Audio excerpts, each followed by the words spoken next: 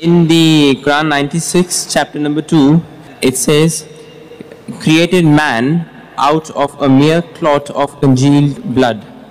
I was listening to the Hindi translation, Urdu translation of this as well a few days ago, and it did say that खून की बूंद से बूंद उससे बनाया.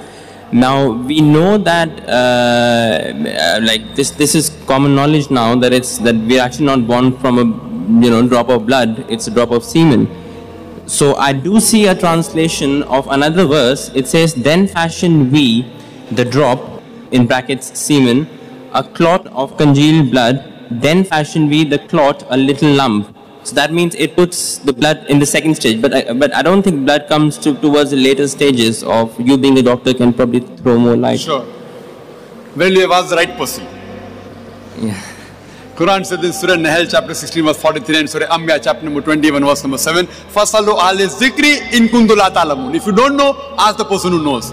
I'm not very knowledgeable, but in these few things I'm knowledgeable, alhamdulillah. I'm not a very knowledgeable person. I'm just a student of comparative religion and I'm just a small doctor, MBBS. But this is my field of speciality. This same argument was given by Dr. William Campbell.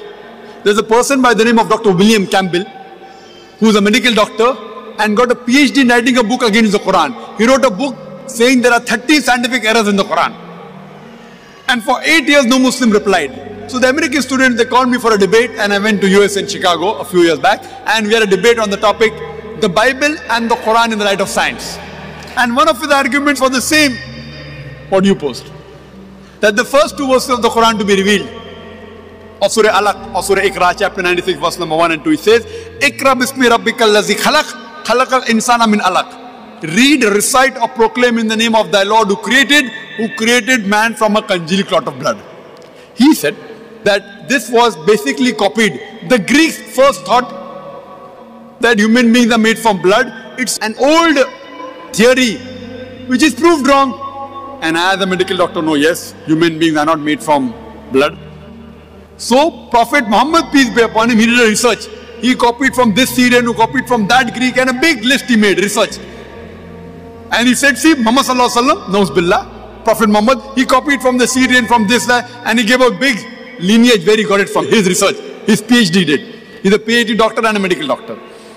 Then he further goes to say that all the translation you read, it says blood, blood, blood. But latest, some of the Muslims translate alaka as a leech-like substance. He knew it, which you don't know. He knew it. But in defense he's saying, we have to take the meaning what was present at the time of revelation of the Quran. We can't take a meaning which is understood today. At the time the Quran was revealed, no one understood it as leech, and he's right. Therefore, all the contemporary tafasirs you read, all say blood. None of them say alaka is leech-like substance, which we agree. Alaka has got 3 meanings. A congealed clot of blood, something which clings, and a leech-like substance. And Prophet Keithmore was shown this verse of the Quran. He goes under a microscope. He says, I don't know, it looks like a leech. He observed the early stages of embryo in a microscope and compared it with a photograph of a leech, and he was shocked at the striking exact resemblance. So today medical science confirms that the embryo looks like a leech. But his argument is, you have to take the meaning what was prevalent that time, not today. And he gives the example that Quran says and the Bible says don't have pig. But today in America, pig also refers to a policeman. So would you say Quran says don't eat a policeman? And the people started to laugh. I couldn't say anything because he was speaking. I have to follow the rule. But my turn came to speak and I said, what Dr. William Campbell says is correct as far as the Bible is concerned. Because the Injil was revealed only for that time and for those people. So whatever meaning was revealed in that time you have to take. But the Quran was not revealed only for the Muslims or the Arabs, only for that time. It was revealed for the whole of humanity until eternity. So you have to take all the meanings from the time of revelation till the day of judgment. All the meanings should be taken into consideration.